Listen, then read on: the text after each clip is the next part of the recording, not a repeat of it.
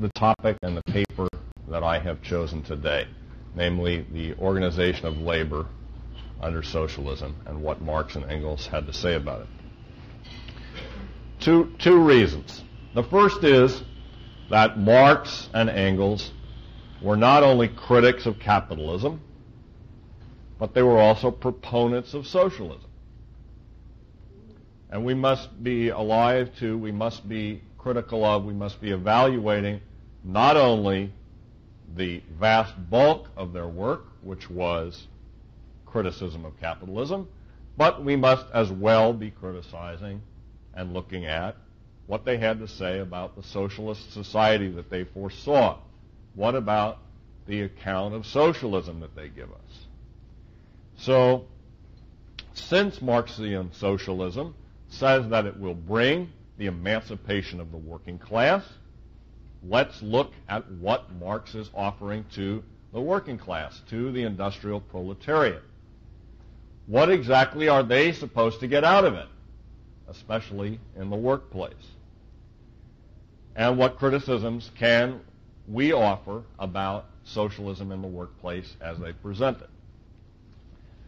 Now, this topic brings together a number of areas that have interested me for a long time.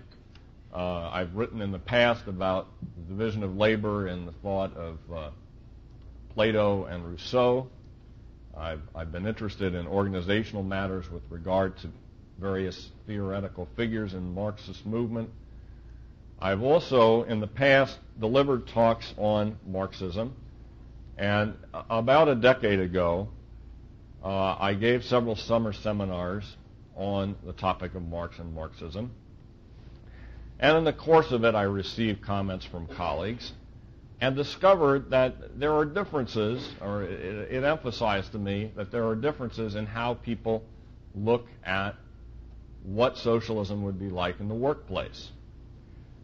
Some people see Marx as portraying a liberated, undisciplined, unstructured workplace.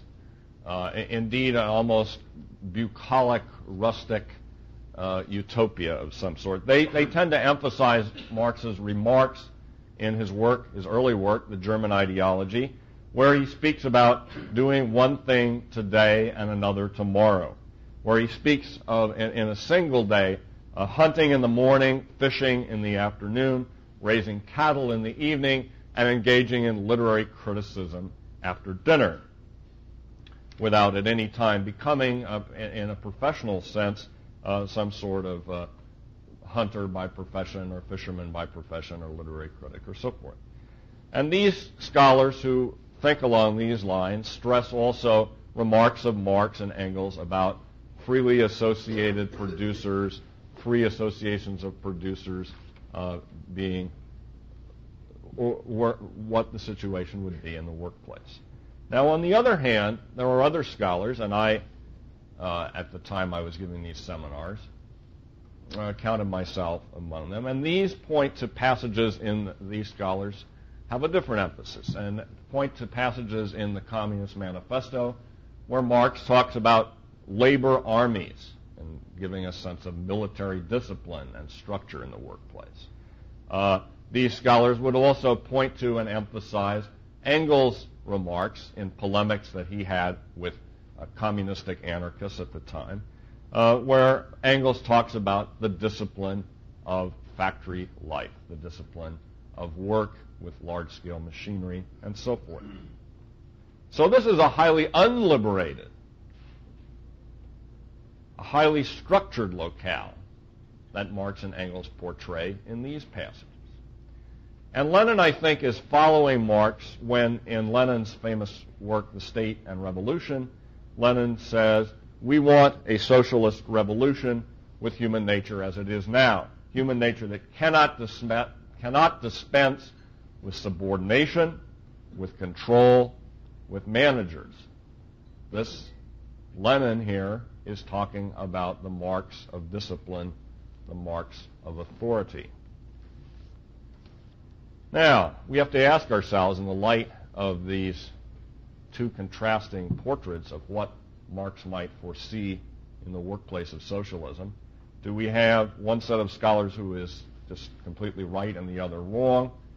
Were Marx and Engels confused, baffled, inconsistent themselves? What exactly is going on here? And this is the topic I have set to explore in the paper. I think we need to set in our own minds clearly at the outset what socialism is when Marx and Engels are talking about it. And I'm going to sketch that for you briefly. It is clearly the end of production for exchange, that is, production for sale or barter in the marketplace. There's to be no exchange whatsoever of this commercial sort between individuals or firms at all. There is to be no money whatsoever, no medium of exchange either. There is to be no private property in assets, no private property in resources. And as a consequence, Marx believes there will be no business cycles, no depressions and recessions, no booms and busts. And as a consequence, he also thinks there will be no alienation. What alienation is a very complex subject that I don't really have the time to get into.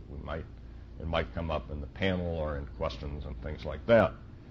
But to give you some sense of it, Marx sees the market itself as a kind of alien force that exists outside of human beings, external to them. They're not knowledgeable about its origins, its extent, the way it works. They can't control it. And somehow, through the next feature that I'm going to mention, they're going to bring it under control in socialism, and that is through central planning. Now, what this means is there's not going to be planning through a highly hampered market such as you see in Russia or China, but planning in natural terms, planning without money or market information of any sort. Engels says, for example, that under socialism, conscious organization on a planned basis will replace anarchy in social production. Likewise, Marx speaks of a society organized as a conscious and planned association. And Marx writes that the life process of society, which he says is based on the process of material production, does not tear off its mystic veil. That is to say, we can't really understand it, we cannot get at its real essence until, and we cannot end alienation as a consequence, until freely associated men do the producing and until these men regulate productive activities, quote, in accordance with a settled plan. Now, some of these phrases we should take apart and look at. Freely associated men. By freely, we mean in Marx not freedom in some classical liberal or libertarian sense, but rather, as Paul Craig Roberts and Matthew Stevenson have correctly pointed out, freedom in control over external nature, freedom in control over ourselves in a sense of rational planning by the state going on, and freedom that's based on a kind of knowledge and understanding of social necessity and essentially social science sorts of knowledge.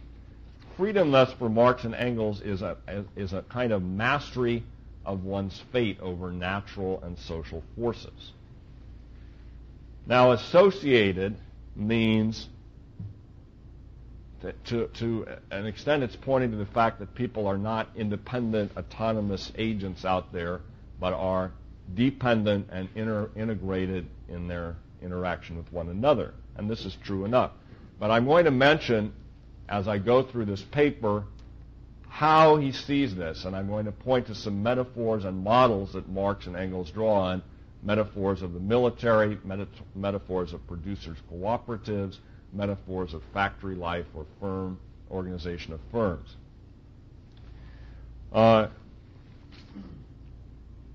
So that will give you some sense of what socialism is when Marx and Engels are talking about it. Now, why won't socialism work? I don't want to go into this in great detail. Some of the other speakers are going to be bringing up some of this. It's not the main thrust of my paper. And Lew Rockwell, in his opening remarks, gave you some summary of what Mises's critique was. And my critique, following as well along the lines of Mises and Hayek, concentrates on 4 areas that I'll just very briefly mention to you why socialism won't work. First of all, because of the problem of property rights and the incentives that are not present, or the disincentives that are there when property rights are gotten rid of or are so severely hampered and regulated as they are in practice in existing socialist societies. So socialist managers are going to have the wrong incentives, and they can't have the right incentives unless there are property rights there. The incentives to act so that resources are efficiently used.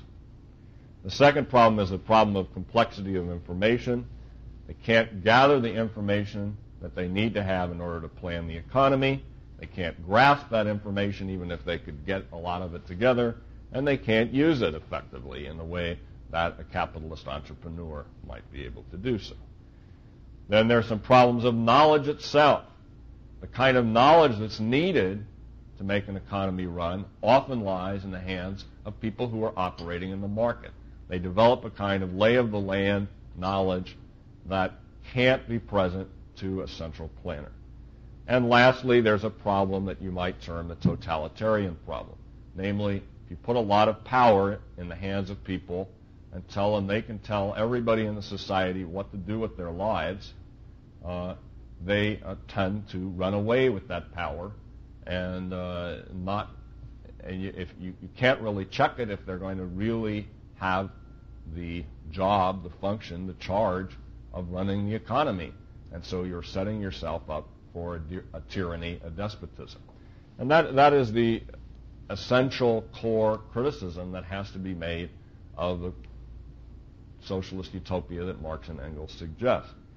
So the result is, the sum of all this, is that Marx's proposal, namely a moneyless planned economy, is impossible, as Mises shows.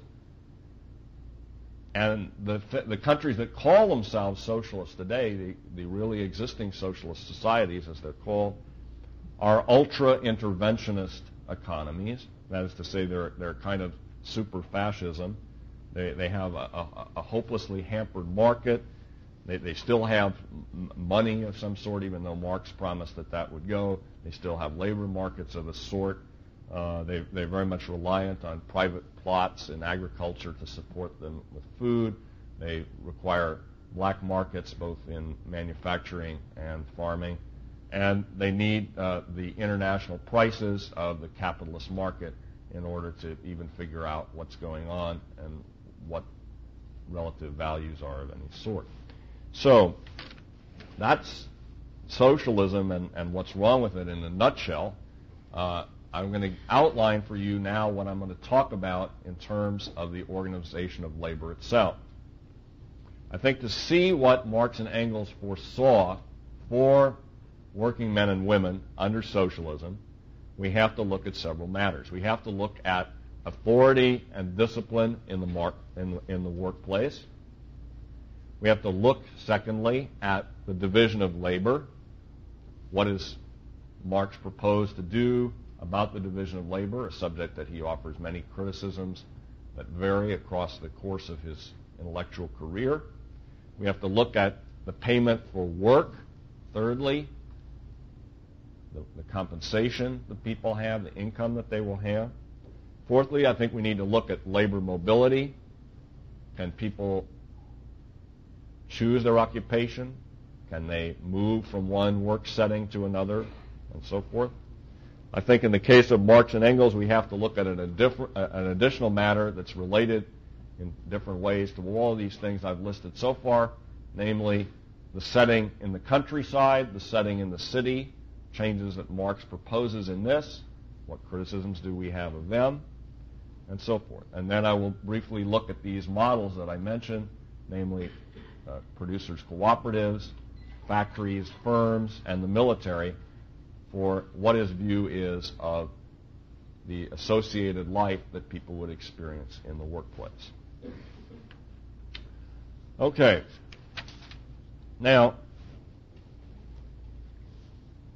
I'm going to argue that Marx does not really see a liberated 1960s unstructured life for the worker in the workplace under socialism. He says it's going to be necessary under socialism to regulate labor time, how it's used, where it's allocated, and that means the people whose labor time we're talking about here. He's going to have to distribute, he says, labor time among various production groups. That means distribute people, send people, assign people where they're going to be going.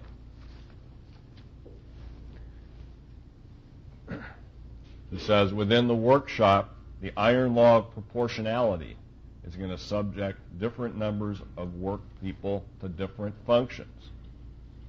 So we're talking about here the impact of planning and a planned economy itself on the lives of working men and women. And Engels, I think, went most explicitly into this. If people want a discussion of some sort, we can talk about whether there is perhaps a difference between Marx and Engels on this issue. I don't think there is. Engels, in his polemics with various communist anarchists, asked them, how are they going to propose to run a ship, to run a factory, to run a railroad, without having some sort of deciding will, without having some sort of single management? He says these communist anarchists do not tell us their answer. And in a longer polemic, he proposes a hypothetical. He asks us to imagine, he asks us to bring up in our own minds the following. Suppose that the socialist revolution has been successful. Suppose that the capitalists have been dispossessed. Can you have organization without authority? Can you have, given that the work of modern industry is complex, given that it involves organized life, can you have organization and complexity of this sort without authority? Now, I just, as an aside, mentioned that as Misesians, we can say in a sense, yes, to the extent that the market is a kind of organization that doesn't have this sort of authority in its process, but and in the sense that prices bring about a kind of organization without authority in the sense that Marx and Engels are talking about. But to continue with their hypothetical, Engels takes the case of a cotton mill. He says the machinery of the cotton mill has requirements. People have to be there to oil it, to turn it on, and so forth. Decisions have to be made if things are breaking down, or as to whether certain cloth is coming out at the quality that people want, and so forth. Workers have to show up at various times in order to operate the machinery. Enough of them have to show up in order that there be a complement of work that will make it operate properly. Engels says that one may write on the gates of the factory, "Abandon all autonomy, ye who enter here." Of course, a rewriting of a famous Latin tag. But I think we can see that Engels is not offering the emancipated worker of socialism a free and easy, a liberated lifestyle in the factory. And he goes on in discussing other examples, such as railroads and ships on the high seas, to state why he thinks that authority is necessary in the workplace. Ultimately, he says, those who want to abolish authority in industry want, in effect, to abolish industry itself. He who says industry must say authority. And he accuses those who criticize authority in principle of being modern-day Luddites. Now, I think a lot of these points of Engels are well taken, and I think in many respects. If I may switch to another ideological movement, anyone who has experienced within the classical liberal or libertarian movement, persons who are anti-organization per se, who are decentralist in principle, who are devoted to autonomy above all else, sort of European Greens, green political movement transformed into America, know how exasperating this mentality that Engels is talking about can be. And some of you in the audience have had this experience or know about such people. And we could perhaps sympathize with Engels when he writes in exasperation that these autonomists must be fools or traitors. But I think we must stop short of embracing Engels for important reasons. He has sociological insights, but I don't think that they should be embraced without some important caveats. He's framing his analysis in terms of authority, in terms of the sovereign will of the managers, and in terms of subordination.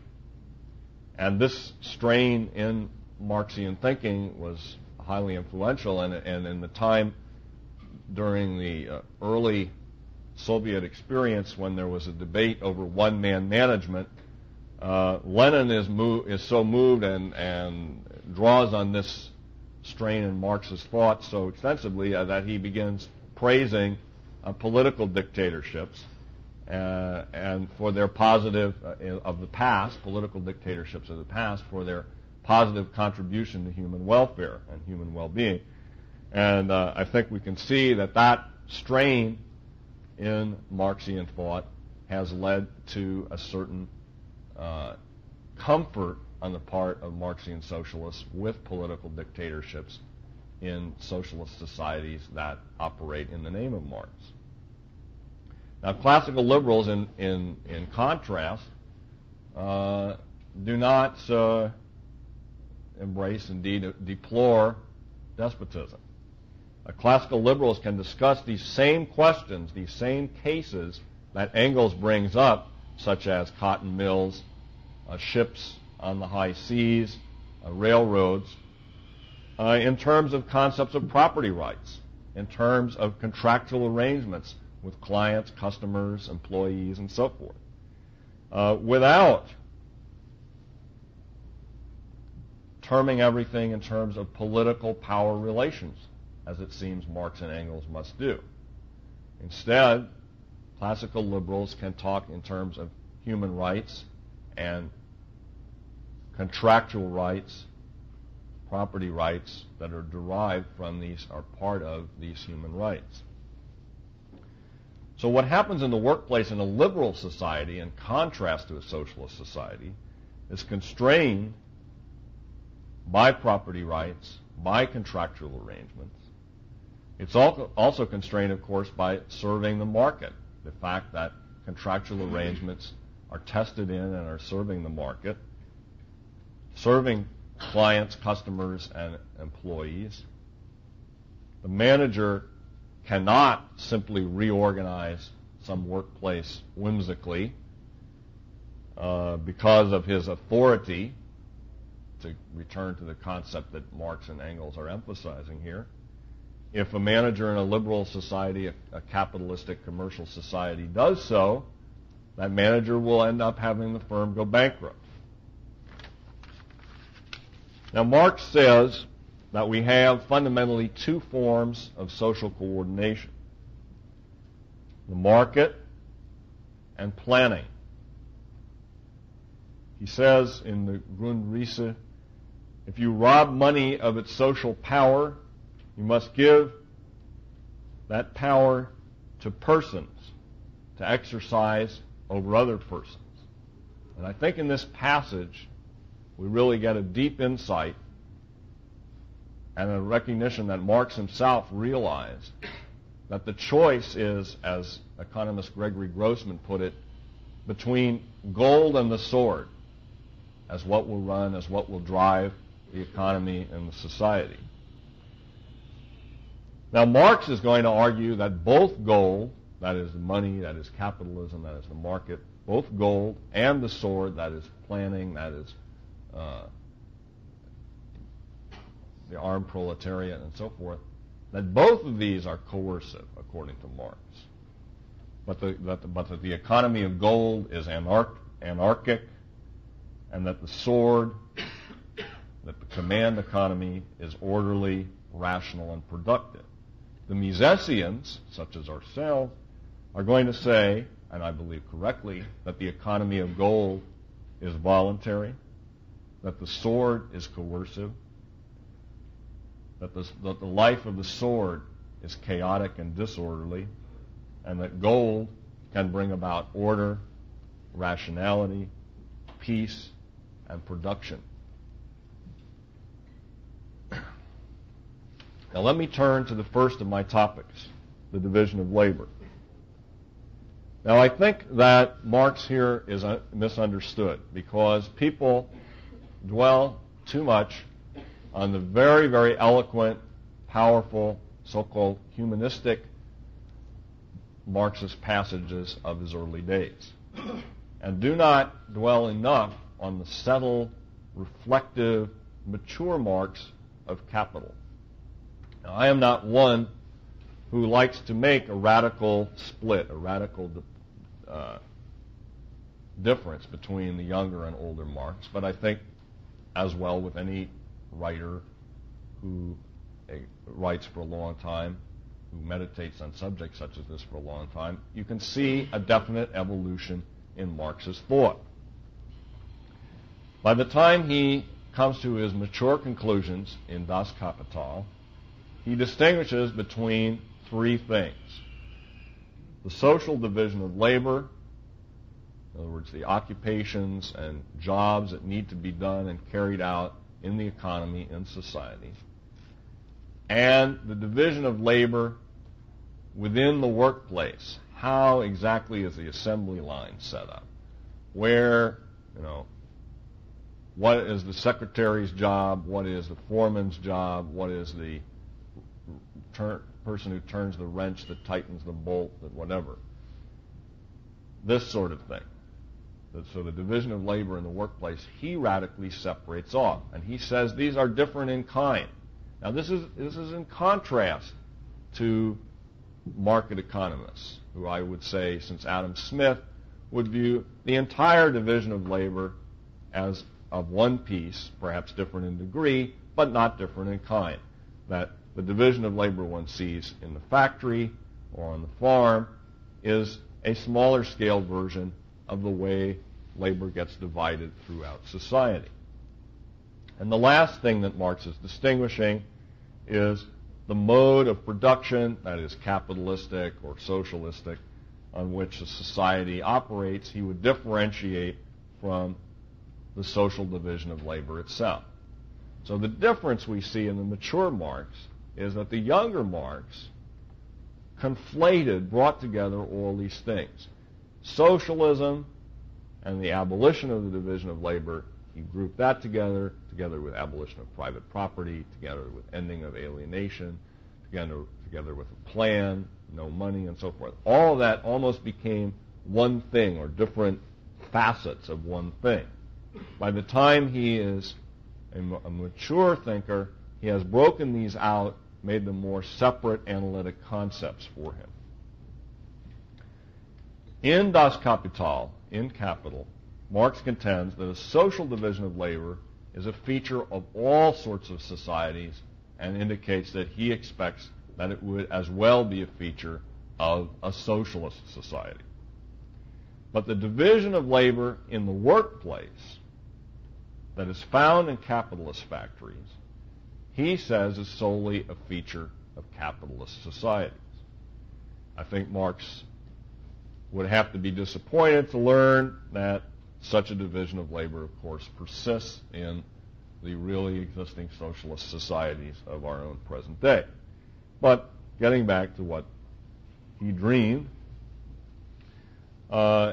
he believes that it is capitalistic production that makes for detailed work, the sort of thing that Charlie Chaplin humorously, Charlie Chaplin, of course, being a communist, humorously attacks in Modern Times, the movie. So it is this detailed work of capitalist society that degrades and injures the worker physically and intellectually, according to Marx.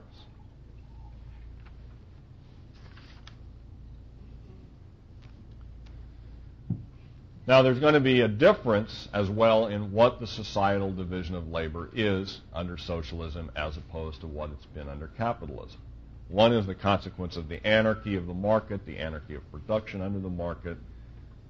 Under socialism, the planners will be deciding what the occupations are, what the tasks are, what the jobs are that have to be accomplished. And as some have argued, particularly Roberts and Stevenson, two men I mentioned earlier, perhaps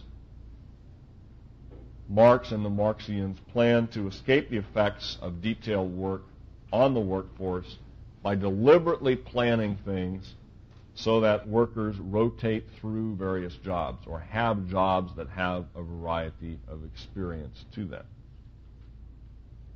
I think there's something to this claim, this account that Roberts and Stevenson give, because indeed Marx speaks himself of how important change in activity is in pleasing the animal spirits of man, how that this has been destroyed, this change in activity has been destroyed by the detailed work that capitalism mandates, he believes, and how socialism will bring back this change, this variety. Okay, let's talk about payment for work. In Volume 1 of Capital, Marx says that how distribution of wealth, how distribution of income takes place under socialism is going to vary according to the level of economic development that a society has attained. He offers a suggestion, namely labor vouchers in the period when full, complete socialism, full, complete communism has not yet been attained. They're going to be labor time vouchers that are going to allow people to collect according to the labor time that they have put in. And this, of course, this labor planning itself will be centrally planned by the central planners who are going to apportion labor time in order to make sure that various proportionalities are there. This is mostly mumbo-jumbo since we think it cannot be done. And as I think we've seen in the various attempts, especially the so-called war communist period in the early history of the Soviet Union, to try it.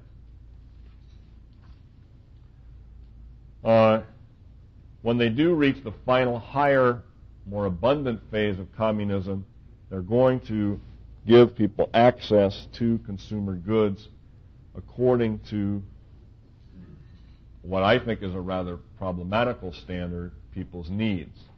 But that is not the situation that he proclaims in the early period of socialism. It's not money. These labor vouchers will not circulate.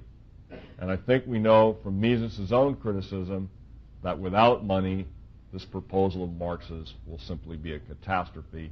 And we know from the history of the Soviet Union, when they attempted a moneyless economy, they had famine, they had a complete lack of industrial goods, and they had to revert in the new economic period in 1921 to a partial reintroduction of hampered prices, of a hampered use of money, of a hampered market, but no longer what Marx proclaimed what socialism would bring. Let me talk about labor mobility. Now, I think we have to understand here we're talking about occupational choice, moving from one job to another, and so forth. The view of Marx and his followers in the golden age of Marxism, so-called, that followed immediately after his death, was that genuine, full-fledged freedom of labor, freedom of occupational choice had vanished with the disappearance of craftsmen and independent farmers. Independent farmers haven't yet disappeared. To some extent, craftsmen are coming back, but that's just sort of an empirical aside. Full freedom of labor, according to these Marxists, is incompatible with organized, cooperative, productive endeavors like industrial factories, large-scale farms, and so forth. Karl Kautsky, who was the literary executor of Marx and Engels, writes, "It is true that in one respect the working man does not enjoy freedom under the capitalist system. If the work does not suit him, this is under capitalism, the work does not suit him in one factory, he is free to seek work in another. He can change his employer. In a socialist community, where all the means of production are in a single hand, there is but one employer. To change is impossible. In this respect, the wage earner today has a certain freedom in comparison with the worker in a socialist society." Now, Kautsky dismisses this loss of freedom as merely the loss of the freedom to choose one's master. Bukharin, an important early Bolshevik leader who was executed by Stalin and has been rehabilitated recently, also follows Kautsky in this in dismissing this loss of freedom. He says, in fact, that compulsory labor service and state assignments of workers to jobs is indicative of the organizational success and stability of proletarian rule. Trotsky, I think, is the most eloquent in this regard, in bringing out the effects of this control over employment on the lives of workers.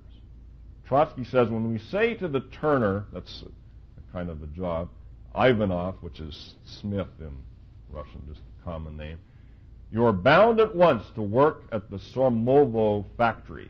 If you refuse, you will not receive your ration. He cannot go to another factory, for all factories are in the hands of the state. In other words, for the working man, under the socialism of the future and under the socialism of really existing socialist societies, it's obey or starve. That is what emancipation of the worker amounts to. Now, what about town and country? Marx was one of the most anti-peasant thinkers in human history. He did not see peasants or small holdings as any way fitting with the course of progress. They were standing athwart the course of progress. He saw the development of society as overwhelming them. He believed that the march of capitalism itself was overcoming what he called the idiocy of rural life, a phrase that the Bolsheviks themselves were to make much use of as they themselves went after the peasants with sword and fire. Large-scale production, Marx and Engels believe, is now everywhere on history's agenda. And they believe wrongly that in their own time, farm ownership was becoming increasingly concentrated. Marx, in his inaugural address to the First International, says that, would the capitalist farmers please hurry up and gather all the lands into a few hands so that the agrarian question would be simplified for the socialist movement. August Bebel was to argue that small farmers were the most backward, and therefore they should be the first to be expropriated. Indeed, in the Woman and Socialism, Bebel argues that the social stratum of the small farmers are required by human progress to cease to exist. I think we can see that the liquidation of the kulaks as a class and Stalin's famine policy in the Ukraine in the 1930s are not exactly being called for directly here by these early Marxist theoreticians and politicians, but the ideological family resemblance between this Bolshevik mentality of famine and sword against the kulaks is implicit in the attitude that we see here in Babel. The family resemblance is obvious. So in the Communist Manifesto, labor armies in the countryside, expropriation of the land of the farmers, centrally planned agriculture, fusing of manufacturing and agricultural activities, and a planned mandatory abolition of differences through time, gradually over time, between the countryside and the town. And I am running out of time. A few words about some of these models, and then I will sum up.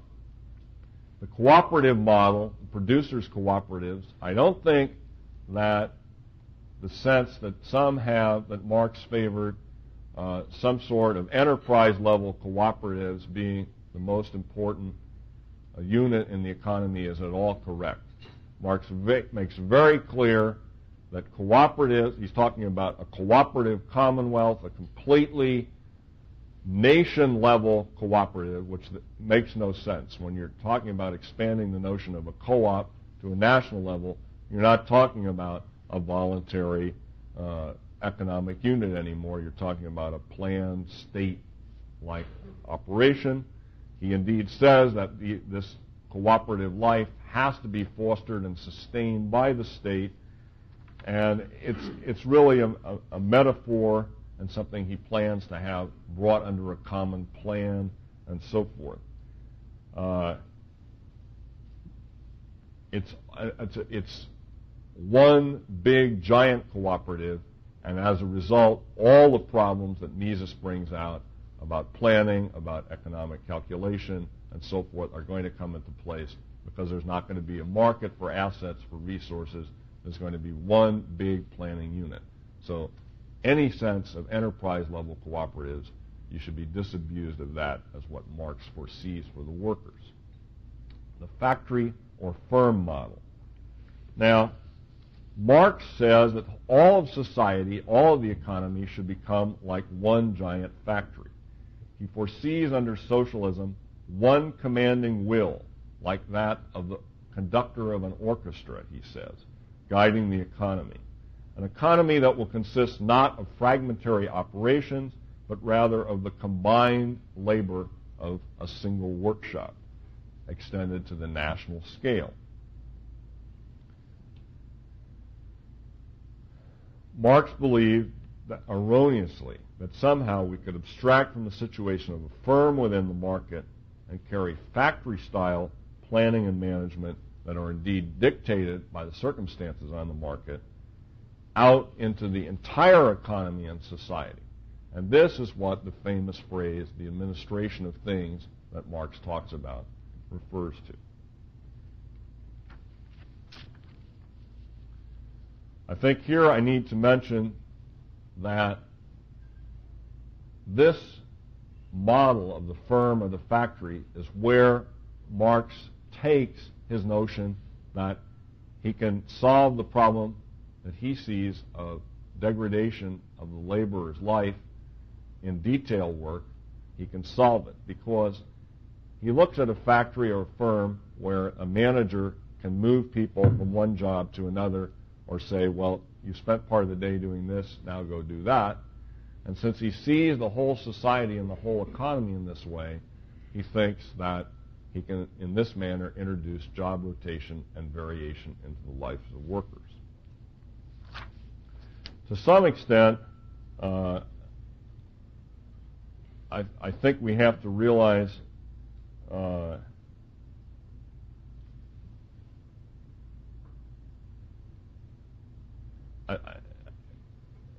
I think we have to realize where this project of job rotation is going to take the Marxists. They're going to be moving people mandatorily from the shop floor into administration and back and forth. I think there are going to be serious problems with that in terms of talents that are there in the workforce and so forth, whether this will work over a long-term basis, whether the iron law of oligarchy will come in and block such shifting back and forth from administration into subordination. He wants to require scientists and artists to engage in mandatory physical labor. He wants, if necessary, to compel each worker in society to perform undesirable dirty work in turn. Some of these suggestions, this last one is actually Babel, not Marx, but it's in keeping with the spirit of Marx's desire to bring together manual and mental labor. I think here we can see the roots of the Maoist program of re-education of sending white-collar workers, uppity urbanites, out to the countryside for rectification. And lastly, in connection with this factory or firm model, I want to mention a sort of a humorous note, and that is that the example that Lenin finds most appropriate in suggesting what kind of factory or firm he has in mind moving to the national scale when the armed proletariat takes control of the economy is he says the whole national economy needs to be run along the lines of the post office. So there is humor if you know where to look for it in this material. I can't really go much into the military model, but I mentioned earlier that labor armies is something that Marx feels comfortable in talking about. Lenin is calling throughout the very early days of Bolshevism for universal labor conscription or general labor conscription. Trotsky, indeed, makes very plain that he sees it necessary to bring military discipline and structure and organization into such universal military conscription.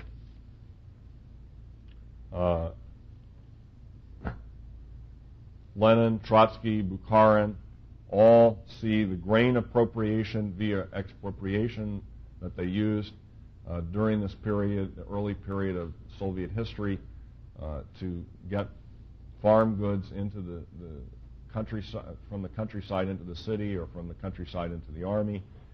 They see this continuing. They see this as an extension of military methods. They see this as staying on during peacetime and so forth. So there is very much an authoritarian military model built into the notion of association and organization of labor and the workplace. Let me just sum up by saying what the conclusion is that I have about life in the workplace for the worker under socialism. In authority, we keep the dictates of large machinery. We keep the manager as boss, although there's some hints at some sort of very vague hints by Marx at some sort of democratic oversight, which I think would be bound to be unsatisfactory. There's going to be central planning and no money, Marx says. And Marx says this is rational. Mises makes powerful arguments that it's impossible. The result, then, we see is military state capitalism, a kind of super fascism. The division of labor, it's going to remain, except for mandatory physical labor, planned amalgamation of countryside and city, imposed scrambling of intellectual and manual work and so forth. Labor mobility, there's going to be less of it, and there's going to be a complete loss of freedom to vote with one's feet from one job to another. I think the conclusion that we have to draw here is pretty bleak, even in Marx's own terms. Marx says he's bringing emancipation of the working class. I say, the Misesians say, he's bringing empowerment of the political bureaucratic class and encirclement of the working class. Thank you very much.